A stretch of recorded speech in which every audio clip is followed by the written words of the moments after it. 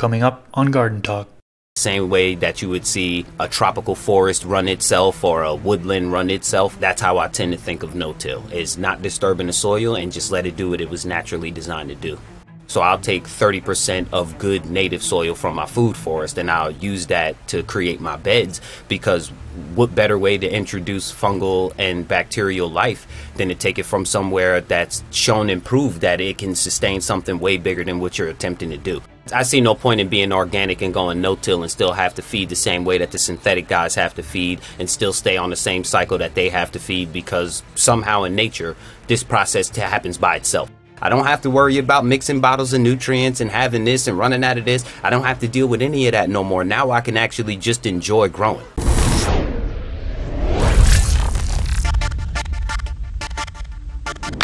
What's up, everybody? If you that don't know me, my name is Chris, aka Mr. Grow It, and you're tuned into the Garden Talk podcast. This is episode number 87. In this episode, I interview BeastCoastGrower. He was on the podcast in the past, episode number 34, and a countless number of you have requested for me to bring him back for another episode. In this episode, he talks about no-till farming, how he goes about doing it. Thanks to all of you who support this podcast through Patreon. If you'd like to support, you can do so by going to patreon.com/MrGrowIt. Before we get into it, I want to acknowledge that one of my goals for this podcast is to bring zero cost for information about gardening, all plants, to the general public. That being said, I'd like to thank the sponsors of today's episode who helped make that goal possible.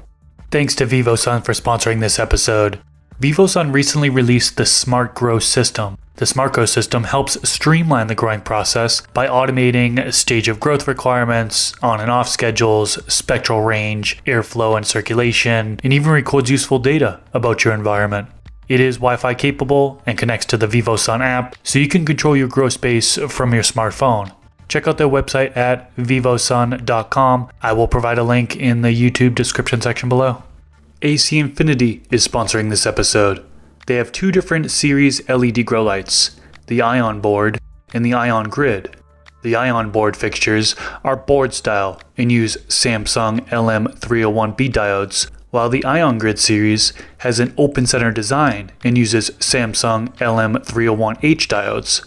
I'll have a link in the description section below so you can learn more about these grow lights, and you can use discount code MrGrowIt if you're buying off their website, acinfinity.com. That discount code works for all AC Infinity items, or discount code MrGrowIt15 if you're buying off Amazon.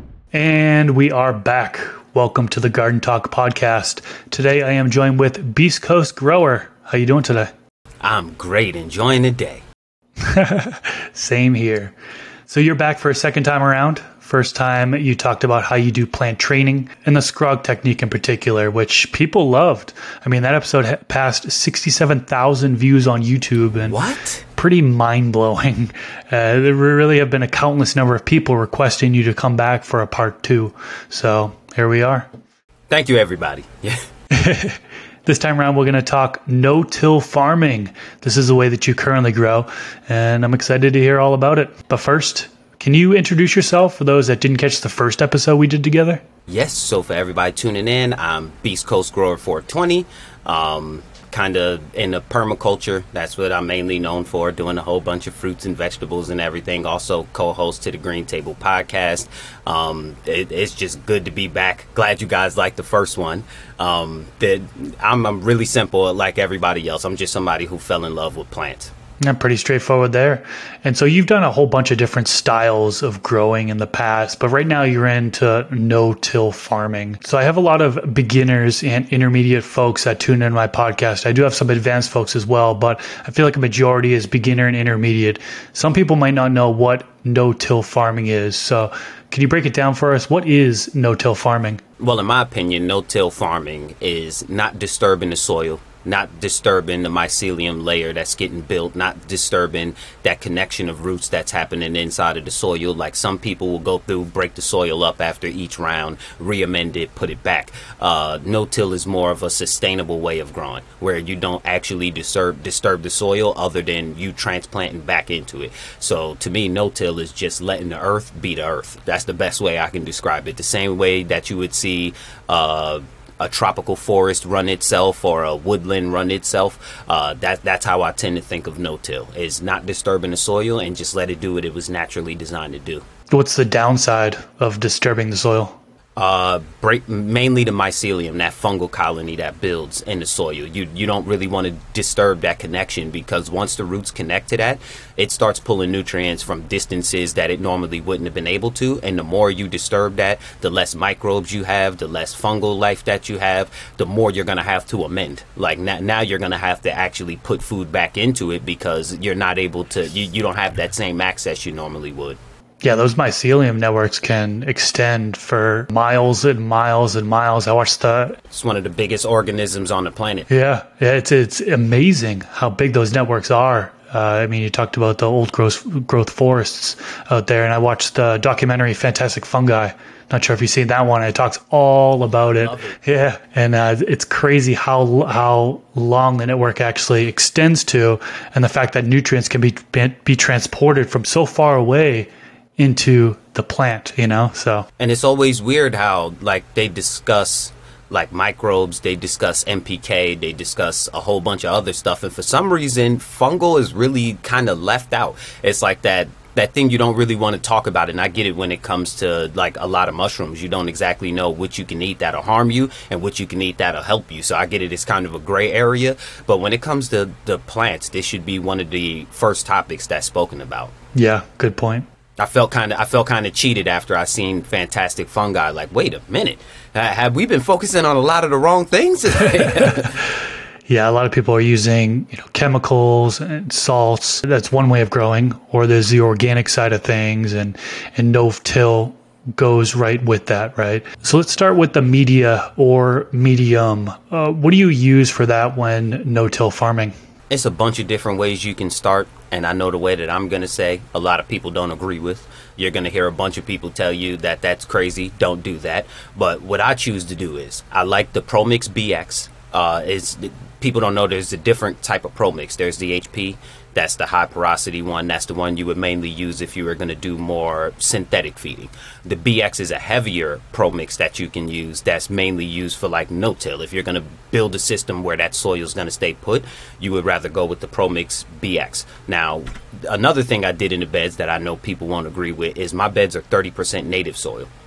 So I'll take 30% of good native soil from my food forest and I'll use that to create my beds, because what better way to introduce fungal and bacterial life than to take it from somewhere that's shown and proved that it can sustain something way bigger than what you're attempting to do. So I like to take 30% native soil and also add it. But I also use Happy Frog, and I don't have a problem with ocean forest, but it can run a bit hot. So it's something that I tread lightly on, and if I was to use it, it would be in the very bottoms of the beds. But that's the medium that I like to go with, is 30% native soil, 70% ProMix, or maybe add it at 70%, maybe take 20% of that and use maybe Fox Farm Happy Frog or Ocean Forest. Or maybe another one. I know they have the Malibu compost, and they have other ones on Builder Soil you can use as well. Yeah, I hear about more and more people using the native soil in their backyard and just grabbing that and rehabbing it, I guess you can call it. And that's where the ProMix comes in handy. Right. So that way it's not too compact, because a lot of these plants, of course, we know that oxygen is needed down in the root zone. Some of these native soils are going to be too compact, and you're just not going to get optimal growth out of it. So adding in ProMix, adding in some of the bag soil that you use could certainly be beneficial on that avenue. Yeah, it's going to come with your perlite or your vermiculite. Some wood chips are going to be inside of there. There's going to be things in there that help to aerate and let the water get through. That's another thing. If you have heavy clay soils, you stand that chance of a lot of your water not being able to even penetrate through if you don't mix it right. So that's the reason I only go 30% instead of 50-50, because you can still risk compaction if you go 50-50, depending on if you don't mix it right. So I'd rather stay on the safe side with the 30-70. Is this for your indoor garden or outdoor garden? Indoor. Okay. Both, actually. If I had to build beds outdoor, I would build them the exact same way. Okay, got it. And then what else do you amend into the medium begin? Like some folks will do some sort of amendments that have, nutrients and that obviously break down. Are you adding anything else into the medium to begin? Yes. When I first make the beds, there's 444. What is that? Down to earth? Yeah, down to earth 444. Langbonite, kelp, and maybe some Epsom salt. Epsom salt is super important. That's something they always leave out when it's time to amend is Epsom salt. But that calcium uptake is important, and you can't do it without magnesium. So I make sure that I always add some Epsom salt to them too. And besides that, that's it. The beds run themselves after that. And also humic and fulvic. Do you know offhand the ratios that you use, like the amount you actually put in to the soil at all, or? No, I know they're supposed to be, you use a cup of this or a half a cup of this. I eyeball it. I'm not going to lie. You're like a chef where you just a little bit of this, a little sprinkle of this. Yes. Making sure that 444 be the bulk of it, of whatever I'm going to be using, because that's the main source of NPK that they're going to be getting. The langbonite is really, it's slow release, so the langbonite will get released later, but that's a potassium source. So I make sure that I add that, and again, it depends on the layer, because I layer my beds like lasagna. So at the bottom, there will be a stronger layer of amendments than it will be at the top, because you don't want to put plants right into hot soil, like your peppers will burn up, tomatoes will burn. You don't want to deal with that. So you want to go as light as possible on the top, because plants don't need as much nutrients as they say they do. So really light on the top, and it can get heavier as it gets to the bottom. Okay, and then you mentioned you're in beds, or are you also in grow pots? I have some smart pots too. What size do you use, and what size do you recommend? At least 7. You're going to need at least 7 gallons. I know most people say 5. 5 is a pretty safe zone, but when you're going to have to keep adding layers of hay and other things, eventually you're going to need a little bit more. So I like to go with 7, fill it to 5.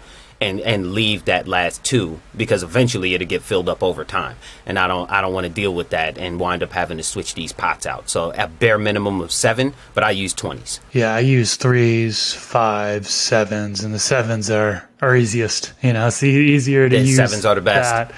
And I'm going to be trying 10s and trying for larger ones as well. So a lot of people say that the larger the grow pot or bed, the easier it is. It is. It is. And you know what? I have 20s, but I have them folded down to 10s. And after each round, you'll notice you'll have to fold the bag up a little bit more, fold the bag up a little bit more. So that's what happens over time.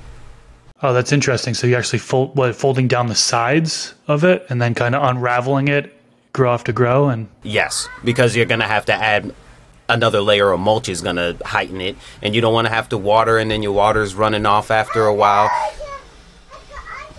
Everything on the bottom will eventually turn into compost or worm castings, and that's what you'll be able to, that's what's going to keep on raising the height of it. That's a good technique. So the hay will disappear, but it'll leave a whole bunch of insect frass or worm castings, whatever. Got it. That makes sense. So when does your first feeding happen, and what does it consist of?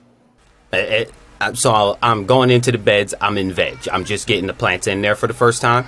Yeah. They're not going to get a first feeding for a month. And then what do you typically do for that feeding? Ferments. So FPJs will be one of the first things that I'm going to be feeding, because after they veg for that month, they'll be transitioning into the flower stages. And at that point, that's when I want to boost the potassium, the phosphorus, everything else. So I'll go with FPJ feeding. FPJ, fermented plant juice. Okay, so you're doing a natural farming technique there for your first feeding. Can you talk about FPJ and like how you go about doing that? It just makes sense for me to do ferments because I'm vegan. So most of the stuff that I'm throwing away is reusable anyway. So I mainly just ferment the fruits and the vegetables separately. The vegetables that I ferment, that's for veg. The fruits that I ferment, those are for bloom. So you wind up with 2 almost separate nutrients, and you can use them at whatever stage that you want to that works best. I just normally never need them in veg because they don't take a lot of nutrients in veg, especially in big beds. So my ferment process is actually to take the fruit. Some people use brown sugar, some people use white sugar. I like agave. I don't know why I like agave, but it's just something I always have on hand. So I'll take the agave, let it sit for a week and a half. After a week and a half, strain it, take the juices from it, dilute that probably like 3 milliliters to a gallon. And that's what I'll use to feed. What's the shelf life on FPJ? Truthfully, I don't know. They said the longer you sit sometimes, the better it gets if you can store it properly. but I try to make mine small batches at a time so I don't have them sitting around too long and wind up just having to throw them away. So I'll do them as needed, and in the meantime, any of that extra stuff will just go into the worm bin. But when I know I want to do a feeding coming up within the next week or so, that's when I'll go ahead and make the FPJ. That makes sense. And then are you just following like the recipe that, say, Chris Trump, for example, he's a well-known natural farmer on YouTube, and he has step-by-step instructions on how to do the technique. Are you just following his technique, or is there some other thing that you're doing besides what he does? I'll do a mixture of what I can from some of these people and what I can't, because they're in different areas. They have access to different live plants. They have, like, some people use banana flour. Like, there's no way for me to get that where I'm at. Bananas just don't grow where I'm at. So I just try to fuse the two. So I'll take some of the stuff that I have access to from some of these people, and the rest of it is literally just kitchen scraps. And that makes life the easiest for me, because I know that if you're thinking like cantaloupe, you're talking about something heavy in phosphorus and potassium. It's a big, bulky fruit, phosphorus and potassium. Everyone knows bananas are full of potassium. So I try to think of it by nutrient value, like what's inside of these fruits that I'm going to be using, and what part of growing would I like to add these in. So I may be a little different than some of the other ones. Got it. So your first feeding is FPJ, fermented plant juice. And then after that, I assume that you're kind of already flipped a flour at that point. So you're doing fermented fruit juice. Is that right? As your second feeding? Yes. I forgot there's a difference. There's the fermented fruit juice and the fermented plant juice. I say that the plant juice is for veg and the fruit juice is for flour. Okay, yeah, I've heard a lot of people that do the natural farming techniques. That's what they've been doing. Or you could just make a full spectrum blend. And you basically have a 1 part nutrient that you can use all the way through. Huh, okay. That's awesome. That's pretty cool. And then are you doing a third feeding after that? I try my best not to have to feed. So it's rare that I feed. I'm straight water from beginning to end. Like if they go check the rounds that I have recently, those are ran off water for the most part. I'll feed if I decide to, but if not, they still hold steady. That's mainly just a microbial feeding, or if I want to boost the bacteria or fungi or something. But they don't exactly need the feedings after you build the beds right. If you got the worms in there, and if you're doing the method that I use, then you're constantly making worm castings in food. You don't have to worry about it. So how do you know when to feed? It's really up to you. So if you're in week 2 of flower, and you're trying to get more flower sites or more flowers to develop, and you want to boost that, you see it, and you think you just want to boost that, go ahead and add a feeding. If you get into week 5 and you want to do a little bit more bulking, feel free to go ahead and use the same way that you would use any other PK booster. Is the same way that you would use this. The only difference is you're not feeding in between time. You're only targeting those specific points where you just want to boost something. Because I see no point in being organic and going no-till and still have to feed the same way that the synthetic guys have to feed and still stay on the same cycle that they have to feed, because somehow in nature this process happens by itself. No one's there feeding anything, and yet these trees grow to hundreds of feet and they do just fine. I try to replicate that same method. Understood. Yeah, I know a lot of people doing the natural farming technique and no-till, but they're also doing, like, some people use the organic blends, and they'll top dress at certain times. Typically, somebody would do 30 days into it, they'll do a top dress. Then every 30 days after that, they'll do a top dress. And they'll just really just top dress and then water after that. So it seems to be like the similar frequency to what you're doing with the ferments. So would you say that's just kind of an alternate way to go about the no-till? Yes, and the ferments are readily available immediately. Like the reason that they have to feed 30 days in or the time after that is because that has to take time to break down. So if I'm going to want a feeding week 2, I have to go 2 weeks back and already amend it. So 2 weeks later, they're finally starting to uptake it. It's finally broken down. It's finally available. When it comes to ferments, if I feed today, they took that today. So I don't have to worry about it again afterwards. Every time I'm watering afterwards, I'm pretty much just diluting what's already in there. Got it. So a big difference there, and that's definitely a pro, having that readily available, Especially if you got a problem and you need to fix it, because in soil, the hardest thing is running into a problem. Because sometimes it can take days before you can fix it, and it might take weeks before that fix shows up. Like you're running low on nitrogen. You add some nitrogen. 2 weeks later, they'll finally start greening up. But for the 2 weeks in between that, your plants ain't going to be looking good. I think a lot of people start off organic and they run into the point where they're seeing deficiencies in their plants and they'll top dress, but like you said, you gotta wait those 2 weeks in order for it to break down. I don't think a lot of people know about the alternative of FPJ and FFJ, the ferments, and them being readily available. So instead of resorting back to synthetic nutrients, that fast-acting stuff, which I think a lot of people are doing, might want to consider going after a ferment, since that is faster acting than just top dressing and waiting until the organics break down. Exactly. It's just a cheat sheet. Like if I need something right now and I know that I created this ferment out of a whole lot of greens, I know it's loaded with nitrogen, and if I feed this right now, they can uptake this nitrogen right now. But if I decide to give them some 444, it's going to be a week or two before they get ready to uptake that. And something else is most people aren't dealing with deficiencies when it comes to soy. They're dealing with toxicities. So like you'll go get your Happy Frog or your whatever you're going to get, you pop your plant in, but you're also going to run the Fox Farm nutrient line right along with it.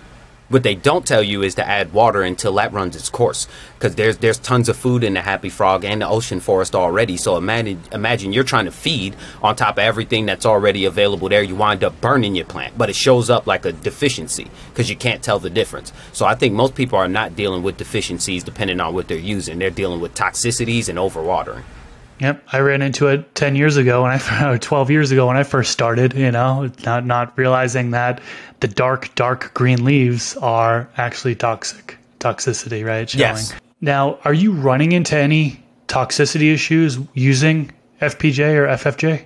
Nope, because I don't use it often. Okay. So you're controlling it. Now, if I used it more, maybe because all the nutrients also available in the soil, but I haven't ran into that problem.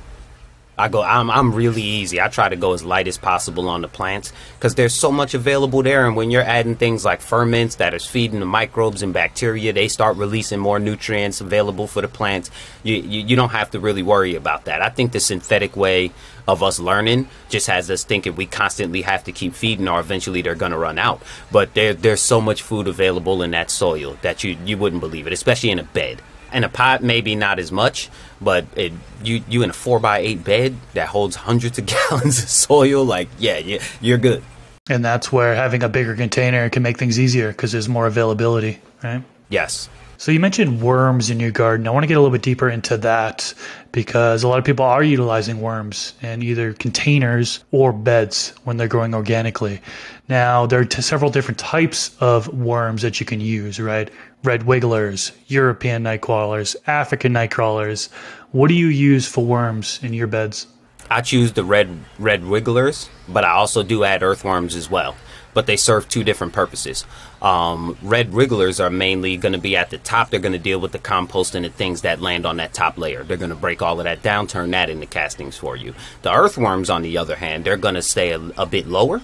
And they're going to eat the peat. They're going to eat, they eat other things. They handle other processes. But for that top layer to get broken down as fast as possible, you're going to want the red wigglers or the African night crawl. You're going to want the smaller worms. The thinner worms are mainly used for composting. The bigger, thicker worms are mainly used to create tunnels and do other things inside of the soil. So I do a mixture of both, but I mainly focus on the red wigglers. Now, are you just getting the worms from your native soil, that 30%? Does that include worms, or are you outsourcing it? Are you buying it somewhere, whether it be from a local Walmart in the bait section or whatever, or ordering it online? Like Uncle Jim's Worm Farm is a common source that a lot of people go to. Where do you get your worms? Uncle Jim. Yep. So I'll get my worms from there, but I am still adding worms all the time. Like if it's a rainy day and I know it's done raining, I'll go out, lift some bricks up, take some of those worms and bring them right back in as well. Just to keep them reproducing instead of having to keep on adding them. Why when they're free?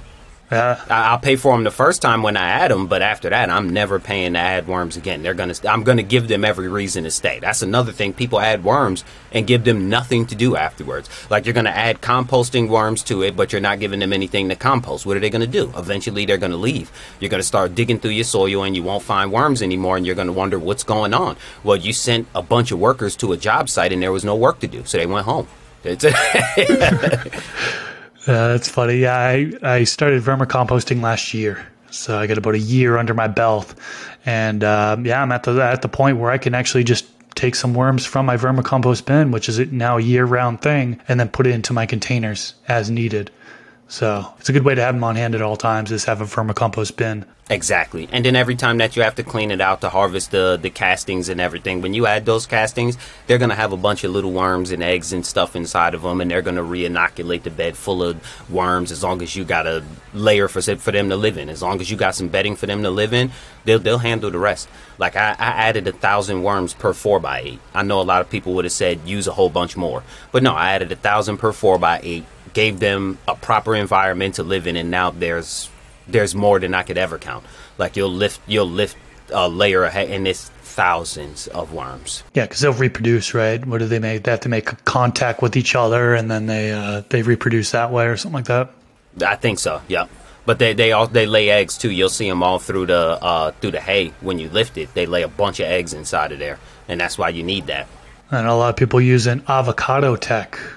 I'm not sure if you've heard about avocado that. tech. Yeah, that's I have. It's a way to attract the worms into one area, right? So they'll go after the avocado, and then once they're making that contact, they're reproducing. So you can get faster reproduction just by putting an avocado face down onto the top of the medium. So. Yeah, that works too. Cover crops. Let's get into that next. What do you use for cover crops, and when do you plant them? There's this immediately. As soon as I make the beds, I make a layer of cover crop. That's the very first thing I do before any other plants are going in. Before anything, I'm going to grow a really thick layer of cover crop. Really thick. Like purposely, I'm going to let it overgrow itself. Because that's going to be the first layer of food and mulch for those beds. Because once I hay that over, that becomes the first layer of food going in. Is that layer of cover crop that happens right there. But hairy vetch, the daikon radishes, the red clovers, the snow peas, the regular, I think it's like a 20 seed variety that I use, and that's what I go along with. Where did you get the 20 seed variety? Was it locally or? Probably Amazon. It was like a non-GMO pack from Amazon, a cover crop, and it was like a 20 seed blend. I think I showed it on my Instagram or something, the actual pack of it. Nice. Yeah, a lot of people buying the 12 seed blend from Build-A-Soil. That seems to be very popular. I've used that before too. That works well too. I was just in a rush and I needed it faster. So I chose to go with Amazon to get them because I needed it faster. But the Build-A-Soil one works perfect as well. You said you're planting the cover crops right away. So as the cover crop's growing up, you have to eventually cut it back, right? When do you make that call to cut back your cover crop? When they pass the ring of the bed. So there's a distance between where my soil starts and where the actual bed is. Once they pass that armrest basically on the beds, that's when it's time to hay them over. Some people just cut them back. I hay them over completely. That's going to be the first layer of food. The worms and bugs are going to love me after I smother that underneath there. They're going to go crazy. And all of that turns into just a massive layer of worm castings later on. Like you'll go back at the end of that round and it'll just be black underneath there. And that's another source of nutrition, right? Once you put that mulch layer over it and it dies off, and the worms are going after it, and the microbes and all that stuff, that's turning into usable nutrients that the plant can uptake. Yes, and on top of it, the plants themselves that winded up getting hayed over, their roots start to release nutrients once they notice that the plant's dead.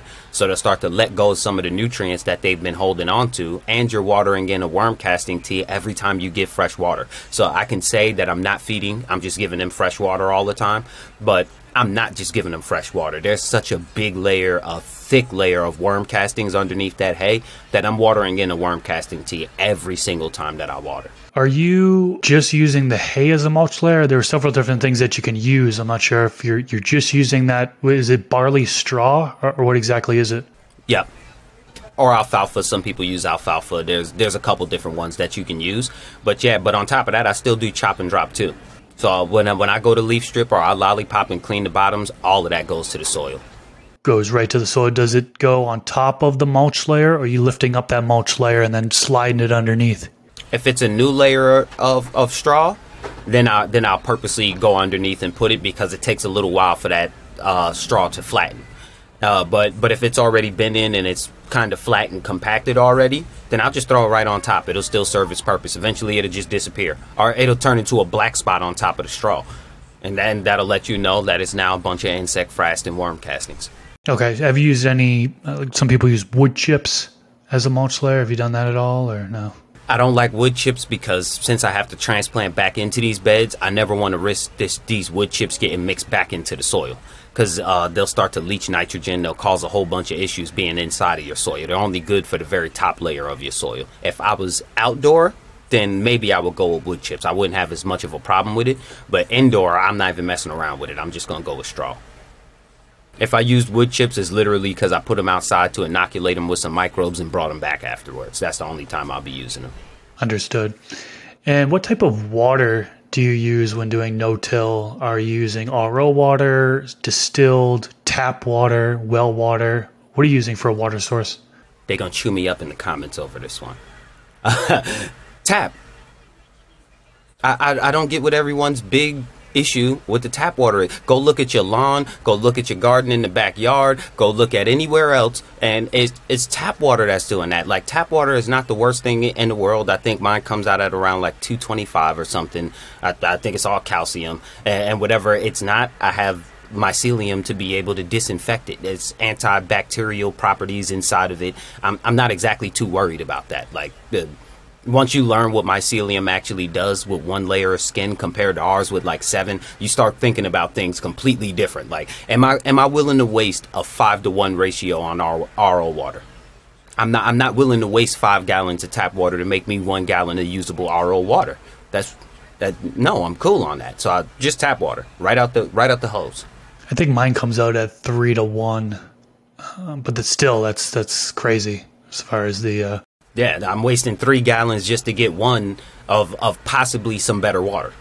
Possibly. Tip for anybody doing that: you can always take your drain line of the RO, put it into a bucket, and use it elsewhere, right? Your outdoor plants, for example. Some people are like, oh, you're wasting it with RO water. But, most people's drains are going right back into local water municipal systems, so it's not really being wasted. Yep. And now if I had bad water, like I hear some people's ppm out the type, and I'm like, I wouldn't use that either. Mine is 485. I would filter that in some way, shape, or form. Like, I don't care if I created my own charcoal filters or no matter, some way, I would filter that water. Yeah, mine comes out at 485 ppm, so I'm just like, I've got the RO system. I have to do something. It's just... Yeah, in your case, it makes sense. It's just a little bit safer, because if I start watering my plants, I've done this before, I water it with tap water, trying to get through it, plants are struggling, and I need the yield, right? I need the end result off of it. And if I'm messing up my plants, all of a sudden quality goes down the drain. Well, that now my stash is going down the drain too, somewhat. So exactly. So I safe side it, although I am revisiting the whole tap water and trying to use it straight from the tap. And I'm trying to get some sort of result in there. And I'm hoping that organic, no-till, that I'll be able to get away with it, It just depends on what's coming out of it. Like, if you're getting a bunch of like iron in your water, you're going to come out with a problem that you won't even recognize. Like, you'll look at it and be like, am I overwatering? Am I underwatering? Like, what's going on? I've seen another grower deal with it where they were trying to keep the water from the dehumidifier. So they would use the water from the dehumidifier, and they were wondering why the room kept on having problems. And it was because the extra iron that was coming through the coils of the dehumidifier, that iron was in the water, and just the smallest percentage of it was burning the plants. Because they don't need the amount of iron that's coming out of that. It's a small percentage to us. It's a large percentage to a plant that doesn't exactly need it. So if I had worse water, then yeah, I'd have to have some kind of system to stop it. That's interesting that grower came across an issue where iron was leaking in through their dehumidifier. I've actually come across studies where, I think it was by like Quest dehumidifier or humidification systems, that company, they have a study on theirs. They did testing and everything seemed to be clear on multiple dehumidifiers, but it's kind of like as a biased source, I guess you can say, because they're selling that equipment, right? Quest also has a completely different system than the person who was using this dehumidifier was using. That wasn't a Quest.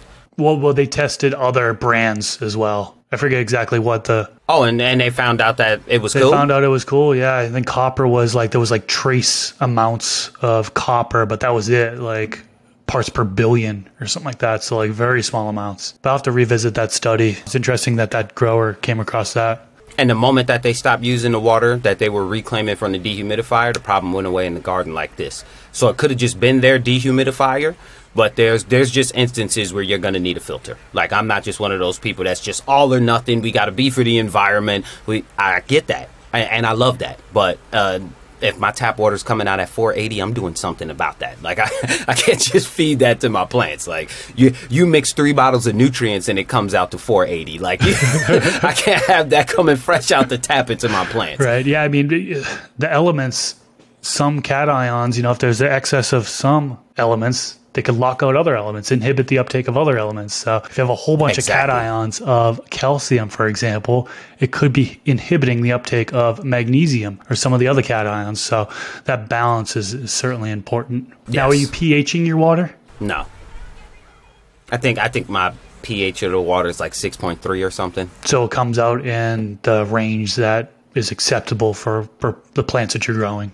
And then the langbeinite and stuff like that buffer it once it gets inside of the soil, so it's fine by the time it touches. If the water out of your tap came in at like 8.0 pH, would you pH adjust it? I'm lowering it. Yeah. 100%, yeah. Again, I just lucked up and winded up with a situation where everything just kind of worked the way it was. But I know everybody's situation isn't going to be like that. So if your tap water's coming out way too acidic or way too alkaline, do something about that. I get it. You want to be as natural as possible. Find a natural way to lower it. Like there's natural ways to lower your pH as well, but the pH up and down ain't the worst thing in the world. Get your pH in range to make sure that your plants are happy. That's the end goal, is to have happy plants. So don't be so encased in I don't want to use anything that you're willing to sacrifice the round. Don't do that. Some people are worried about using those few drops of phosphoric acid, lower their pH, and they think it's just wiping out their microbe population, which isn't true. It's just some misinformation that's been passed along generation to generation, and it's been debunked over and over and over again. So yeah, if those folks that are in living soils, growing organically, you can use a little bit of pH up and pH down.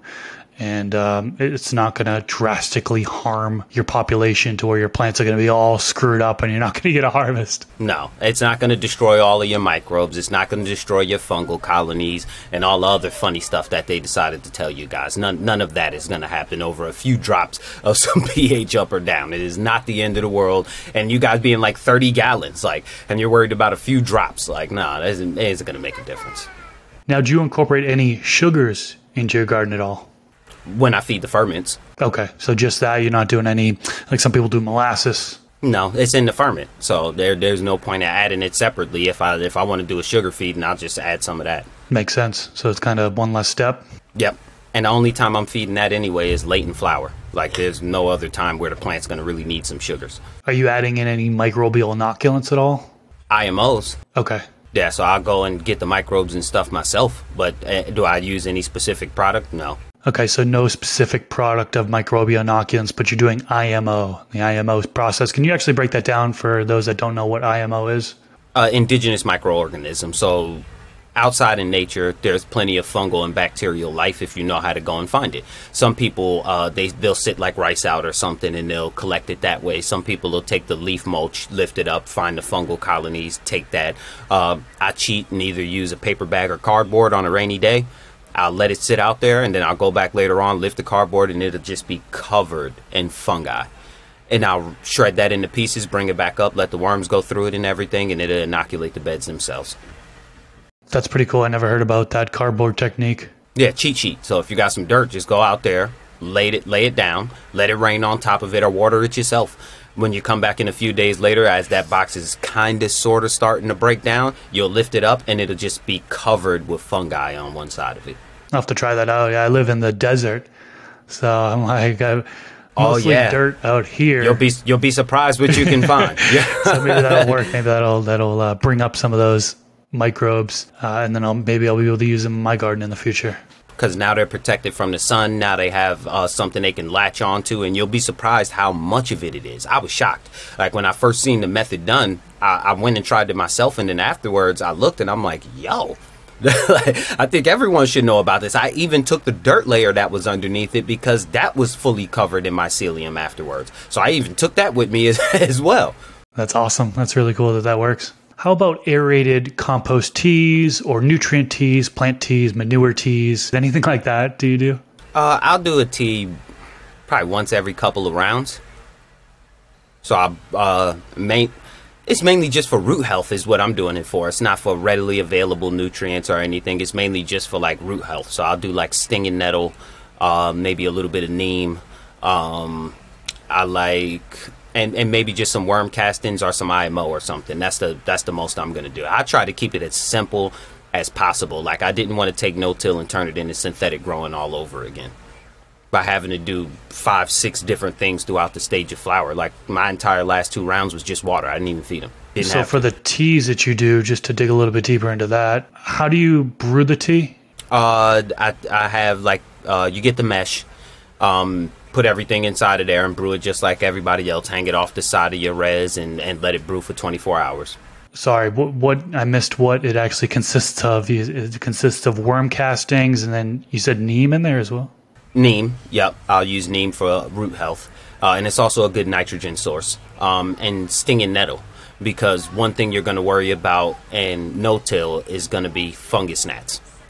And a nice, easy way to get rid of fungus gnats is to brew stinging nettle teas because they don't like it. They can't stand it. So when you water in stinging nettle teas into your soil, you're kind of decreasing your chance of having that fungus gnat outbreak because it'll destroy them for you. So that's the most I'll do if I do it.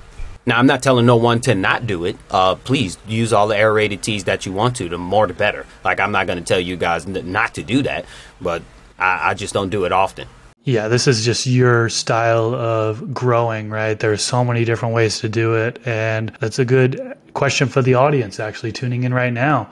If you're doing no-till or if you're growing organically in general, what way do you do it? Let us know down in the comment section below some of your techniques. Do you do the same techniques as BeastCoastGrower here, or are you doing your own thing, a different way to go about it? Let us know. I love going through the comment section and reading and just seeing the different methods that are out there because it's so many. And they poke holes in a lot of your theory sometimes. Like sometimes you'll have a way of doing something and somebody will be like, hey, instead of that, why don't you just try this? And you're like, genius. Yeah, genius. How did I not think of that? Like, how did I not see myself running into this problem or that problem? Like, you know what? You're absolutely right. Thank you.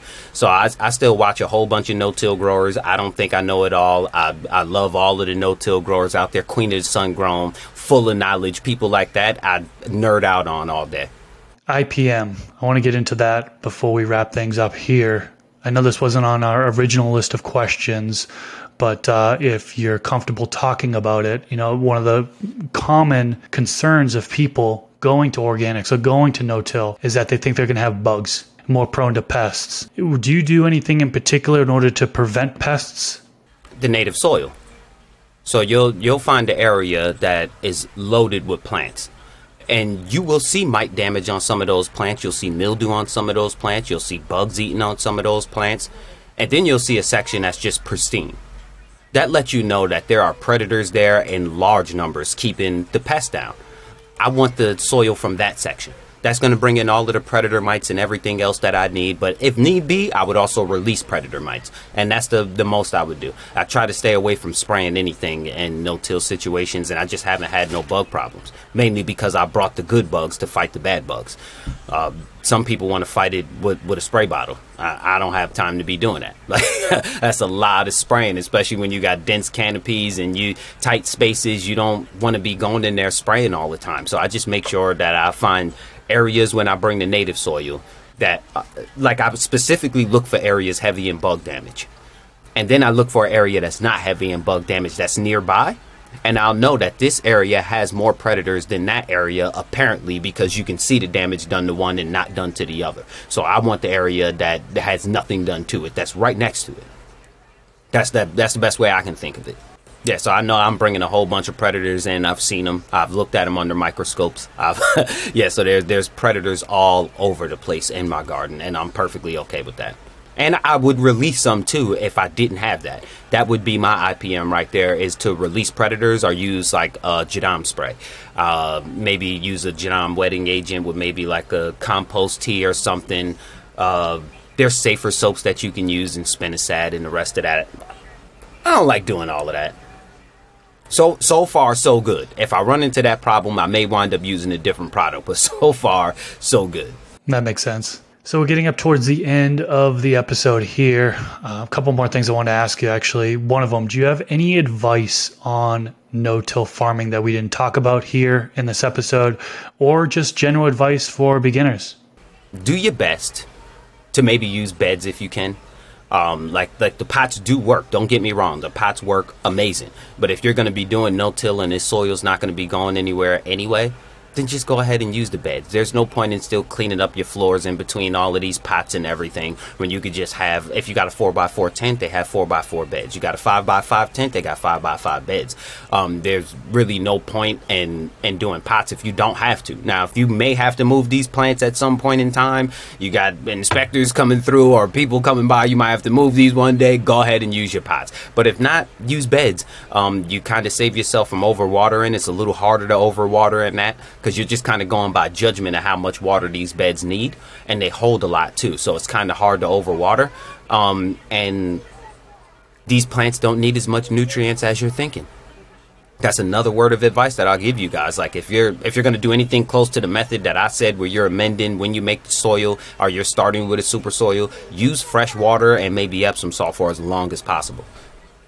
Let the nutrients run its course, because you're going to start feeding in there. You're going to get dark green leaves. You're going to deal with nitrogen burn. You're going to deal with all sorts of problems if you go ahead and start feeding like you're in a synthetic system. That nutrient needs to run its course. Less is more. 100% less is more. Like you guys heard, I dilute the ferments 3 milliliters per gallon. That's not a lot at all. That's not a lot at all. But yet it's more than enough, because we're talking about a pure concentrate. So at 3 milliliters a gallon, it's still plenty. I have yet to venture down the FPJs and FFJs, but it's on my list of things to do. I think probably next grow is when I'm going to try it out for the first time. And I'm excited because it's something I haven't done before. You know, I've been gardening for 12 years now, and I haven't done that. And there's actually still other ways of growing that I haven't done. And just doing these different ways, it's just been so fun. And that's why I encourage folks listening in, just have fun with it. You know, don't try not to get overwhelmed with all the different ways to go about it. Just try one way and then see what happens and make adjustments from there. Because check back last episode, I was in 1 gallon pots of cocoa on tables with watering systems and said soil grows too slow and everything. But outdoor, I'm a 100% no-till grower. So I'm like, I have an extra room. Let me just try no-till indoor and just see how it is. And I'm gonna go with the stun method, sheer total utter neglect. I'm gonna build these beds the way that I'm thinking I'm gonna build them, and I'm gonna give the plant straight water the entire round just to see how much nutrients is actually here. Went the entire round and it was beautiful. Converted all the other rooms to no-till after. And that's just how it happened, because it was more fun. It freed me up on more time. I don't have to worry about no watering systems getting clogged. I don't have to worry about mixing bottles of nutrients and having this and running out of this. I don't have to deal with any of that no more. Now I can actually just enjoy growing.